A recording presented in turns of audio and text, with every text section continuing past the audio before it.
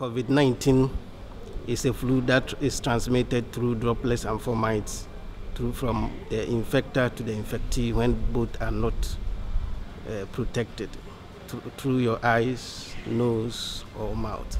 These are few symptoms of COVID-19: feverish, cough, running nose, sore throat, difficulty in breathing. So when you feel any of these symptoms, you are advised to go to the nearest health center and get yourself tested. Quarantine yourself whilst waiting for the results. Coronavirus as well. We should wash our hands under running water with soap, use of sanitizers, and nose masks.